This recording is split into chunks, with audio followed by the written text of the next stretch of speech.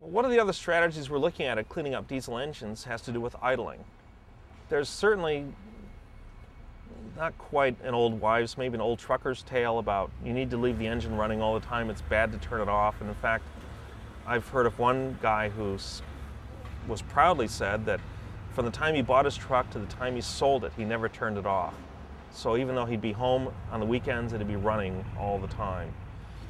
The technology on these diesel engines have improved such that that's really no longer the case. You really need to shut them down. In fact, you're wasting fuel and costing yourself money by keeping these engines running. But in some circumstances, it's really challenging to find an alternative. For instance, look at these long-haul truck drivers. Some of these guys are on the road for 3 weeks at a time, and they don't make very much money, so they can't afford to stay in motels, so they live in their truck. And it's really not reasonable for us to tell him to not idle his truck to run his air conditioner when he's sitting in 110-degree heat somewhere, or he's conversely to run his heater when he's sitting in a place where it's getting down below freezing.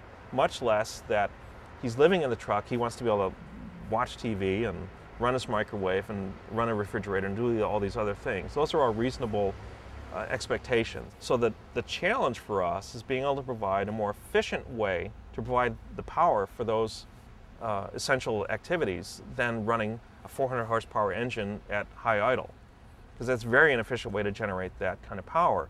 So one of the techniques is actually to install a smaller engine on board the vehicle that will power a generator that will actually instead of burning a gallon of fuel an hour to do all that, might burn, say, a cup of fuel an hour to do that. And consequently, there's much fewer emissions as well. The anti-idling truck project we call Everybody Wins. What we did, we borrowed money from the Department of Energy, the Oregon Department of Energy, and we go ahead and buy anti-idling devices and finance them to the trucking industry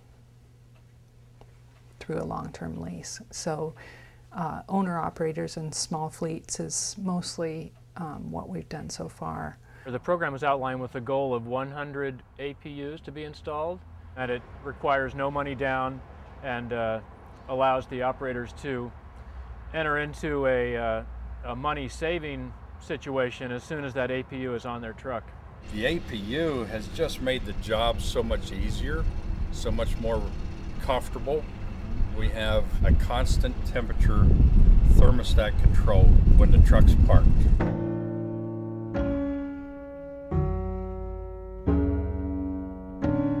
In 60 days, we've already saved over $1,800 in just 60 days. And that's the first 60 days I kept track. I mean, every day that adds to the bottom line.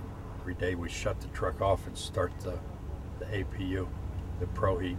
Why, it's putting money back in our pocket. Plus it's saving the environment, it's saving less fuel. Instead of burning 1.5 gallons of fuel an hour, we're burning a pint.